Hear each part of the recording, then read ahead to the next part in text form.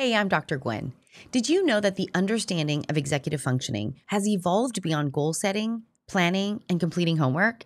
Well, in today's episode, I welcome back Dr. Deborah Budding and Dr. Flores Shaw to talk about a chapter that they wrote in a book that helps us understand executive functioning from this more evolved lens.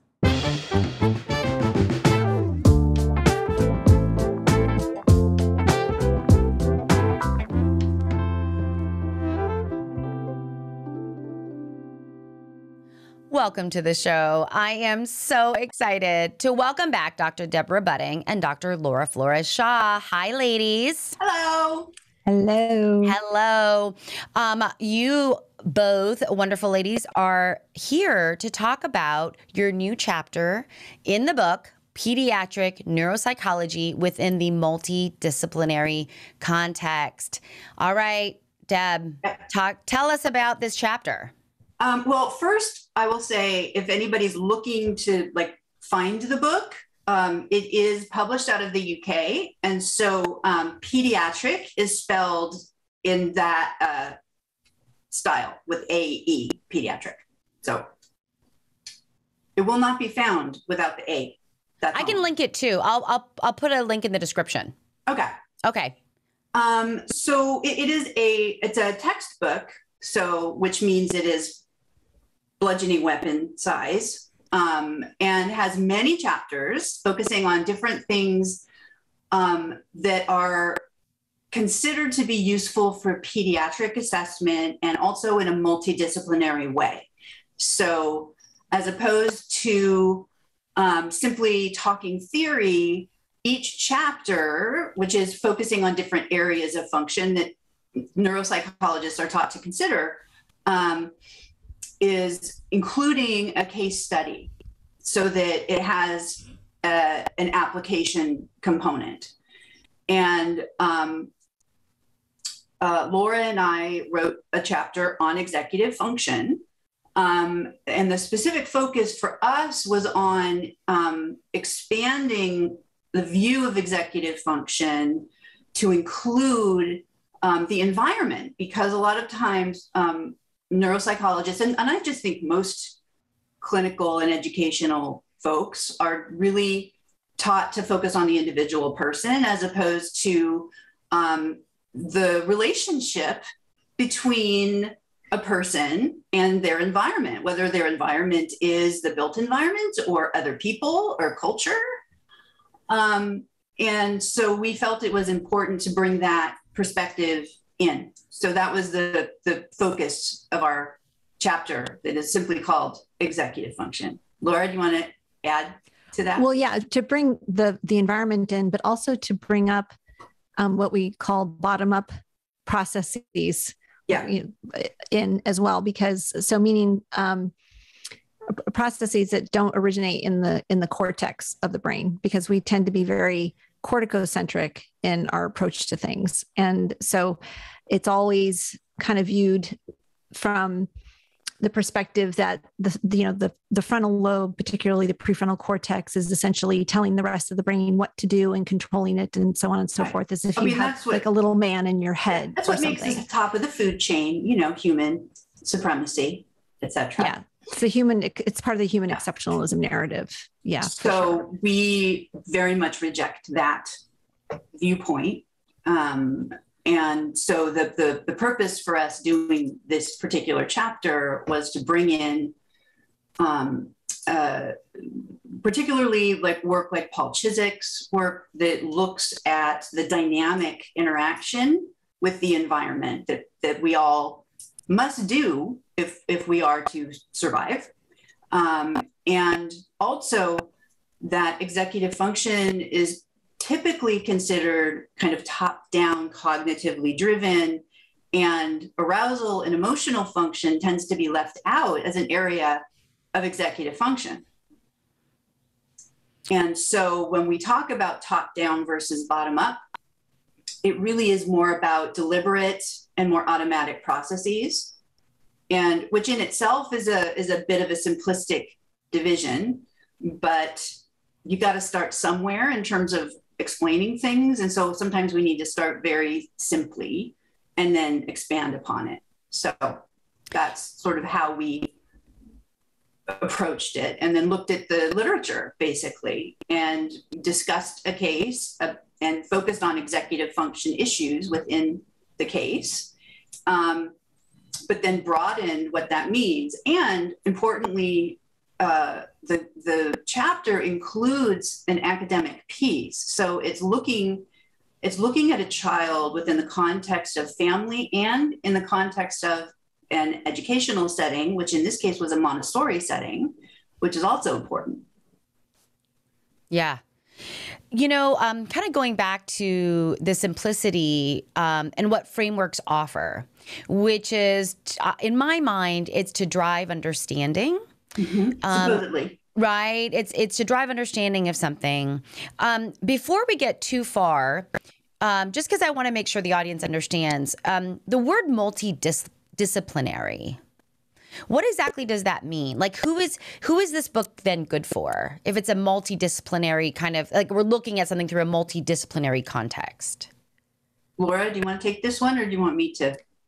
Well, I would have you take that one, because this is I mean, it's a book. Well, it is a pediatric neuropsychology book. All right. So yes. So when a neuropsychologist uses multidisciplinary, what we're talking about is a team of people from different areas of training that come together to work together collaboratively with an individual and family to assist with whatever clinical concerns are bringing them to seek assistance. So speech and language, occupational therapy, play therapy, music therapy. As you know, I am not a fan of ABA, so we did not include that as one of our interventions. But it's a wide variety of people with different kinds of training and different areas of expertise working together as a team, as opposed to being siloed and working individually and separately. Yeah. And I think that a lot of the audience can relate to this, because even if we think about an IEP team, yes, right, an educational IEP team where we have a teacher, maybe an OT, maybe a speech therapist, maybe a PT, adaptive PE, we might have augmentative communication, we might have orientation and mobility, like all of these people coming together really for this one person. Right. To support this one person. And then I think providing evidence or science backed, it's really a science backed or evidence based way to think about executive functioning in this more contextual way. And so you guys were saying top down means like, thinking first. Right. Thoughts first, yes, right? Cognitively driven, planning, thinking ahead. It's very much driven by that old-fashioned serial processing view of cognition, where we perceive things and then we think about things. Don't barf, Laura. And then we act. Okay. Yeah, right. And then you're dead, obviously. Right. That's a very traditional way, though, right, Deb? Yes. I mean, when I hear about executive functioning today, I mean, like just yesterday, I had this conversation with someone. I know. Executive functioning is typically, or I think has been seen more colloquially anyway, as goal planning or goal setting, creating a plan, and then executing that plan. That's traditionally what I think executive functioning has been is used for. And I think, Laura, you had mentioned earlier off camera, that it's like homework. Yeah. Doing homework. That's how you get your homework done. That's how you get your homework done. Right. But then that what that turns into is also like think better. Right. So that also places all of the onus on the individual, and then nothing in the system or in the environment needs to change. But if the individual will just think better and just plan better, then everything will work out. Right. Which in and of itself is an incredibly ableist point of view, and does not consider neurodiversity and neurodivergent individuals at all, and is basically, how do we make this person conform to current normative views of what they're supposed to do and how they're supposed to do it, by golly, right?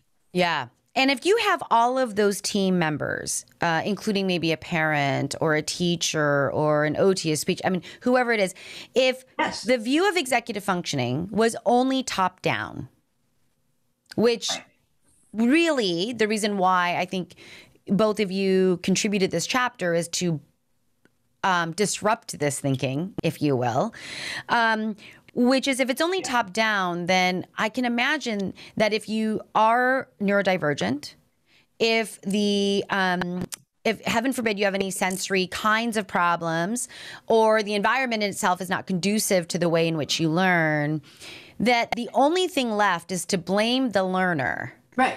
And to use coercion. Exactly. Or even like shame, maybe shame would come in here, coercion. And what's the learner left with? Not much. Yeah. And I think there's harm that's done there. Actually, I'll even go one step further. I agree, which is one of the reasons why we decided to write what we did, because it doesn't, to me, all of the mindfulness training in the world, all of the meditation, all of the conflict resolution techniques you learn are going out the window when you're in a fight-flight state, because you cannot access those things. And if you aren't including arousal and sensitivity to unexpected novelty, those kinds of things, then you're not allowing for the whole person in relation to the environment. Because then if the environment is including people, the people engaging with that child also have neurologies and sensitivities and levels of arousal and ways of being that are going to come into play in that interactive setting, and that it's always interactive. But also, it doesn't empower the individual, right? No. So if it's a very narrow focus on, and it's focused on thinking, it doesn't help the individual to consider, well, how might I actually adjust my own environment to help me in some way? Right. Or be able to inform others. Actually, what I need in this environment right now is XYZ. Right. Right. So it doesn't empower them. And it's, again, it's just very narrow, right? So it's only focused, that one focus can lead to kind of a dead end, and also a situation of shame, feeling less than, feeling like they don't belong. All kinds of things. So that's why we need to broaden the focus. And we're not saying thinking is bad or that we shouldn't consider things like goal planning, but there's so much more that needs to be taken into consideration. Exactly. We're dealing with whole people, not, we're not just dealing with a cortex. We're dealing with a brain in a body situated in an environment. So exactly. How do we deal with all of those things when thinking about executive function, and not just thinking about executive function in terms of compliance, or this is how you get the kids to do their homework and that kind of thing. So then we're judging people's executive functions. This child has good executive functions. This child has bad executive functions. Well, maybe the other child who's demonstrating quote unquote bad executive functions, maybe those are just they're not bad. Those are the behaviors that are necessary for their survival in their context, because maybe their neighborhood has a lot of violence, so we have to take these things sort of into consideration, but it turns into a very binary, good, bad, top only, Well, yeah. And a lot of very kind of colonialist assumptions about what's normal. Yes. And with I think an ongoing lack of respect for neurodivergent people and feelings and experiences, and instead sort of take this very behaviorally oriented, do this, do that, do this or get punished, or do that, or, you know, don't get your reward. And it is, you know, if your goal is compliance, one, I don't want to work with you. But two, you know, it's just not, even if you achieve that goal, at what cost to a person's, you know, being able to go on being who they are and to feel supported in being who they are.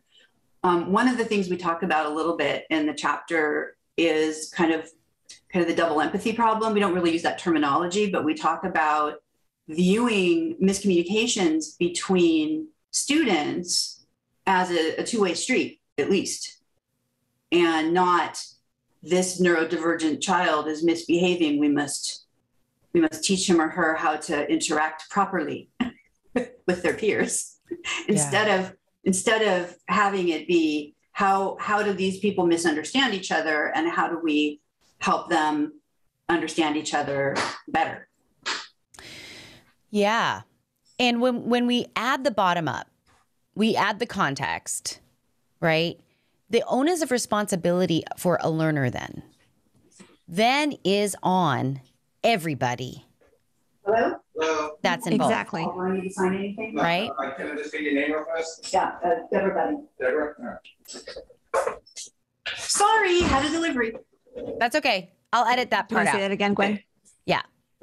So when we add bottom up processing and the context to this equation, the onus of the responsibility for the learner, for the person that's being supported, is now on everybody.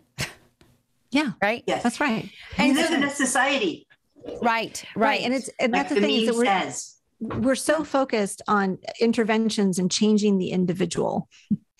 Like it's the person that has to change and conform. It's very oppressive. So it's odd. Like in our minds, we think that we're trying to help, that the intervention is really trying to help this person flourish, but it's actually very oppressive because it's not considering the whole person. It's not considering the whole person in context. It's not considering that maybe we have an environment or processes in place in an environment that are just not helpful to this person. Right. And that there are other things that could be done.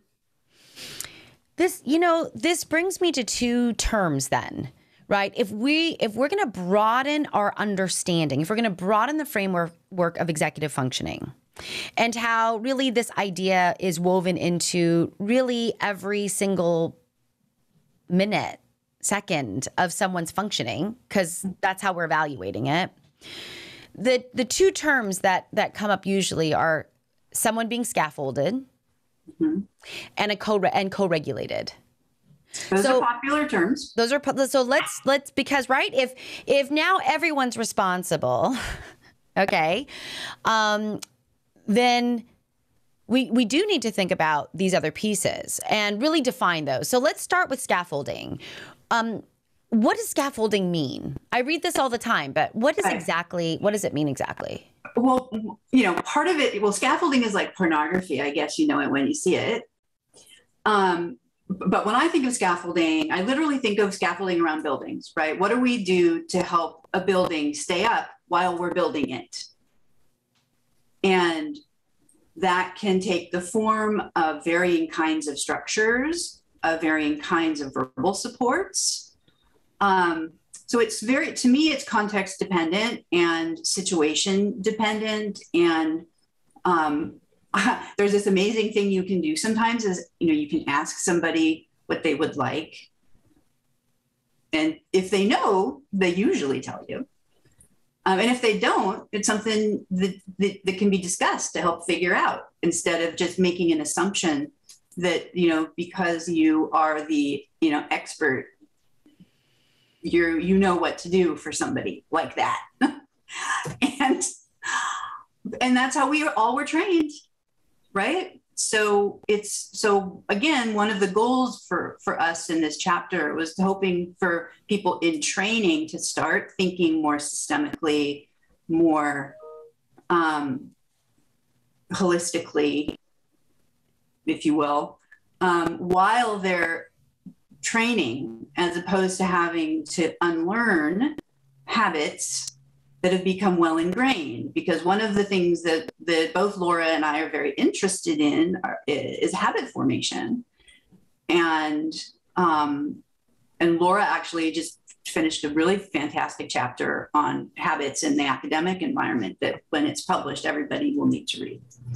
But habit formation is very central to adaptation and doesn't tend to get considered enough. Oh, it's practically ignored. Yeah. It's ignored in educational environments. And it's just sort of assumed that actually, if you just change people's beliefs and give them knowledge, that their behavior will just change. And, right. And that's not how human behavior actually works.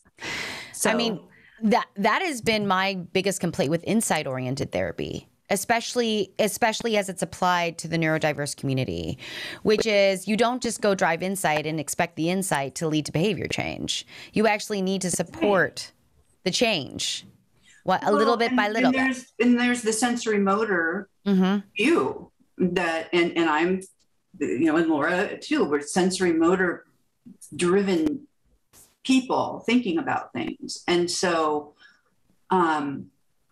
that brains are situated within bodies and bodies are situated within environments. And much of what we do to engage with the environment, we learn to do automatically without thinking about it.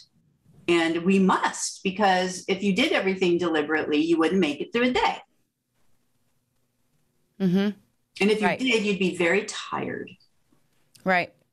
Right. Which is actually what a lot of neurodivergent individuals experience, because so much is volitional. So much does need this very manual, volitional, intentional control to survive or to do things in certain environments that it burns them out. So, Yeah. So that's a piece. So scaffolding, really quick, just going back to that, which is that building wouldn't be able to be built if the scaffolding wasn't there.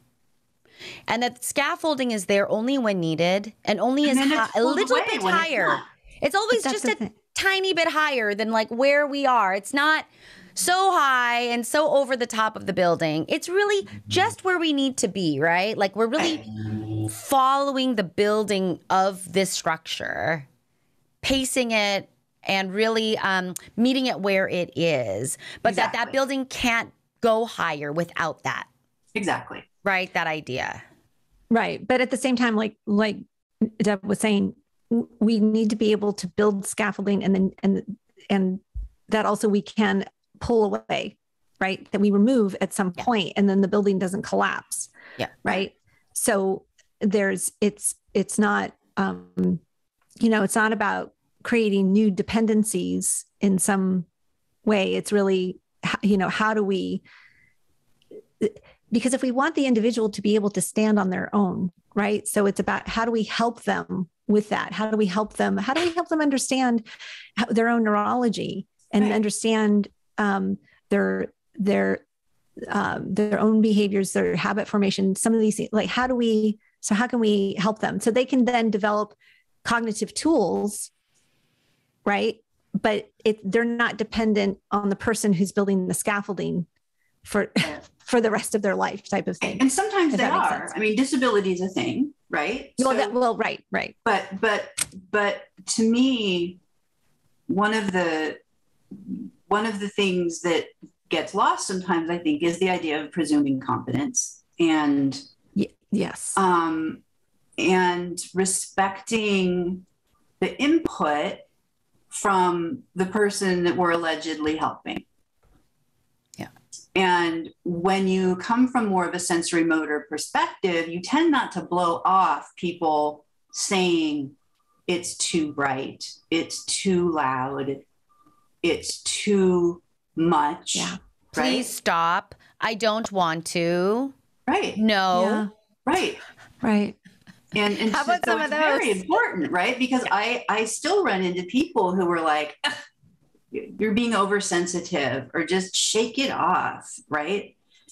And no, Yeah. And that's we don't know what it's like to experience the world in somebody else's body. What we know of the world and our experience is in our body with our neurology. Right. So that's why we have to listen to other people. And presuming competence also means that they don't need to experience the world or convey behavior that suggests that they're experiencing the world the same way that I am in order to presume competence. Right. You know, it's they can look very different and act very differently and express very different things. And, you know, and there's room for it. I mean, one of exactly. One of the things, the many things I adore about Nick Walker's work is her use of the term neurocosmopolitanism, which really is about embracing neurodiversity as true diversity that encompasses everything and every neurology, and isn't so quick to pathologize neurodivergent people on the basis of neurodivergence, right? Mm-hmm. So it's looking at neurology as a identity vector, like other identity vectors. Mm-hmm. So that doesn't mean that people cannot be disabled within that context. People mm-hmm. absolutely can and can require supports for those things.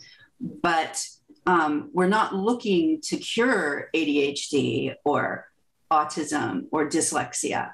It's how do we support and have community with people who have lots of intersecting identities, and how can we help them feel comfortable and interact however they wish to interact within the environment. And sometimes there is a desire to not have too much stimulus, and that's trying to train somebody out of their hyperacusis, for example, by making them listen to things to get them right. Like that is a thing people do still. You know, when you can hear the electricity in the walls and somebody's blasting music in your ear to try to desensitize you to it, I consider that a form of torture personally. Yeah. Let's go to co-regulation, because I feel like this is inevitably, this is a role, right? And I see self-regulation and co-regulation to be two ends of a spectrum that we move from developmentally. Like in my mind, in my simple mind, this is how I see where we have to be co-regulated as little ones, and as adults too, right? And learn how to be more self-regulating, right? If we see that means that the times where we need co-regulation, our co-regulator must help us productively in those moments. And so, right. You know, what is a co-regulator? One, well, let's start there. Like, how would you define what a co-regulator is? Well, I tend to like kind of broad definitions of things. So there's a lot of wiggle room within them for those kinds of terms anyway. So a co-regulator would literally be any individual or environment that is interacting with that person that serves to help them stay within some range of comfort, right? Where, it's like, this porridge is too hot and this one's too cold, and everybody has their porridge temperature that they like, right? So it needs to be very situational and very contextualized, because a person's need for assistance in regulation can be very different across settings, at different times of day, with different people. And so what I see a lot clinically is, let's say, parents insisting that a child is one way with them and another way with the other one. And one's good and the other's bad. And instead of thinking about this isn't a blank slate situation, right? So I have my own, if I'm interacting with somebody, right, and I'm going to see what I can do to help their regulation, I have to keep in mind mine. So one of the things about taking this sort of broader view also means that it's a relational way of viewing things as opposed to, I'm going to fix you, broken person. Mm-hmm. Because then the assumption is, I guess, that the co-regulator is not broken in any way, I guess, if you're going to go with that language, but to me, that's part of this sort of normative bias. Again, I'm like, what's normal? What is that? And so to make everything more contextualized and relationship based also means moving away from that very, late capitalist individualism approach that can be so alienating for people. Mm-hmm. So that's my view on co-regulation broadly. Mm-hmm. Laura, you want to add? No, I was basically thinking the same thing in terms of the adult, thinking about a caretaker or parent or teacher. Or therapist. A therapist, but they have to be regulated themselves. And I think a lot of times too, it's harder for that person to look at themselves. And instead it's the idea that the other person needs to be fixed. Right. And if the other person's fixed and everything's fine, no, I'm just upset because of how they're doing, of what they're doing. It's like, well, you're a jerk is not a feeling. Right. I feel like you're a jerk. Yeah, no. Co-regulation, I'm going to add another layer to this, because not only do you need to know yourself, if you are co-regulating someone, there is the assumption that you have more mastery and skill. That's you know, right? You know what assuming does. No, do you know what I'm saying though? Like, if you're the adult, if you're the teacher, right, if you're the therapist, whoever you are, if you're in the position of supporting someone else, not only do you need to know your own regulation, arousal, distress, stress responses, okay? Yep. You also have to be more of a self-regulator, a better one than the person you're supporting, because you inevitably are anchoring this other person. You're meeting them where that other person, you're meeting the other person where they are in order to adjust the level of comfort, accessibility in their environment, etc. The other layer of that, though, is, do you also understand the profile, the arousal profile, the sensory motor profile of the person you're supporting? Or of yourself. Part of this is the implicit bias issue, right? Yeah. Because you can't, I always use this as an example. Does a fish know it's in water? And so that's why relational work is so important, because it's very hard for any of us to see our own implicit biases, our own areas of privilege. And the way we understand those generally is by relating to other people and learning through that. And for some people, that can be a very challenging experience, because it can feel like being made aware of areas of privilege is an attack. Mm-hmm. And then you get defensiveness and yada, yada, yada. So it actually is a trickier thing. I mean, when you're talking about developing co-regulation, it's a lot easier said than done, in my experience. Very much so. And clinically, I see that.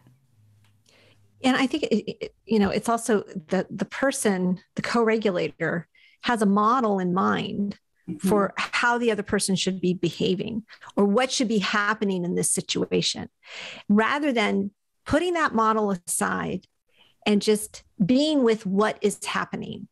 Like being with, we don't do a lot of being with other humans. We do a lot of like resisting what they're doing or trying to cling to what they're doing, but we don't just be with them to be able to see what is needed in that moment, as opposed to what's really needed in that moment, as opposed to what I think is needed in that moment. It's kind of like, right. I think about when I was in art school many years ago, and I took I had a life drawing class that would last for 6 hours. And I had this amazing instructor, but he would always say, don't draw what you think you see, draw what you actually see. And I was like, what does that mean? What are you talking about? And then one day, halfway through class, so 3 hours in, all of a sudden, I was looking at the life model and I wasn't seeing an arm, and I wasn't seeing a model, a label, a category, or a model of what I thought I should be seeing. I just saw shapes. And I actually saw, that was the best drawing I ever did. And I saw things in a very different way. So I wasn't seeing them through the model of my mind, through a label, through a category, through what I thought I should be. What a hand is supposed to look like. Yeah. So it was like kind of putting that aside and being able to really see. And I feel like that we don't do enough of that when we're with others. We're too busy trying to get them to, as we're watching them, going, well, actually, I need their behavior to be XYZ because I need to get this other thing done, or whatever it is. So that also, that coupled with everything else that Deb was saying, it makes it very hard to be good co-regulators, because we actually can't just push all of our stuff aside and just be with them to really observe and see, well, what do they really need here? Yeah. What's really happening? Well, and especially when people, when you've got children who struggle with dysregulation, right? Because there's, within a fight, flight, freeze, fawn, within that neurological framework, the fighters, or the people who have meltdowns that get called tantrums, right, are always the ones that get the attention about, oh my, how do we stop this person doing X, Y, or Z, right? And it becomes a behavior management issue as opposed to what is causing such distress, and how do we remove whatever it is that's causing the distress so that they feel better and are less distressed, as opposed to what kind of, ignoring strategies should we do, or, because that's the nice way to do behavior management, right?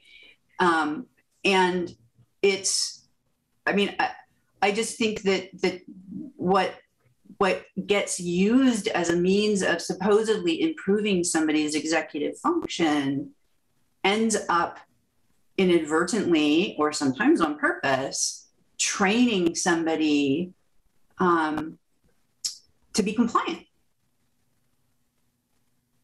And in many ways, I think that current views of executive function and its development is really based on a very coercive model for people. Which is why this book chapter is so important. It's coming out as in a textbook that is meant to inform and provide framework for a multitude of different types of professionals who are going to be entering a space where they're going to be supporting someone. Well, right? And one of the challenges we're facing right now, I think, in the field is trying to somewhat move away from a medical model, right? I know in my own language, I'm moving away more from diagnosis and more into identification and a need of supports. And those kinds of language changes, I think, take a long time to establish, especially, in the insurance industry world, where we're, based on, supports are obtained through a diagnostic code of some sort or another being used. Yeah. So that's another thing that is a factor, and I think should be addressed directly when possible, and to just say, listen, I tend to try not to view things in a pathologizing manner. However, you need insurance to cover this occupational therapy work that is a sensory motor approach and sensory, informed and arousal informed, but you need that code. Yeah.